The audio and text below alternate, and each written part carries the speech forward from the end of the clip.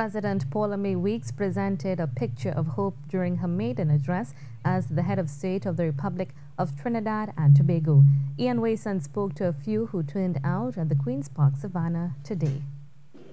It seems the new president, Her Excellency Paula-Mae Weeks, has brought new hope to the country. During her address, she called on all to play their part and acknowledged the problems plaguing the society. Her address was praised by those who witnessed the inauguration.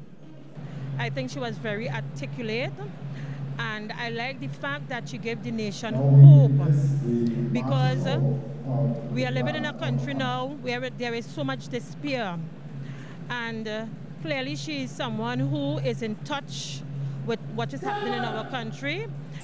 The occasion left Christine Greenidge in a dancing mood.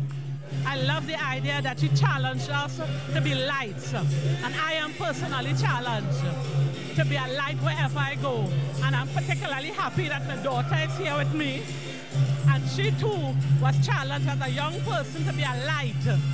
We could brighten up the darkness. It was a wonderful occasion, and we're working together to build Trinidad and Tobago.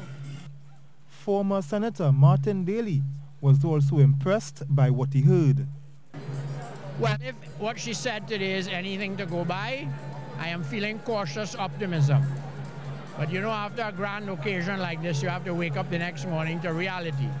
But I am very pleased with many of the things she said, including the fact that she acknowledged the level of crime and the fact that she acknowledged that goodwill in public officials is rather low.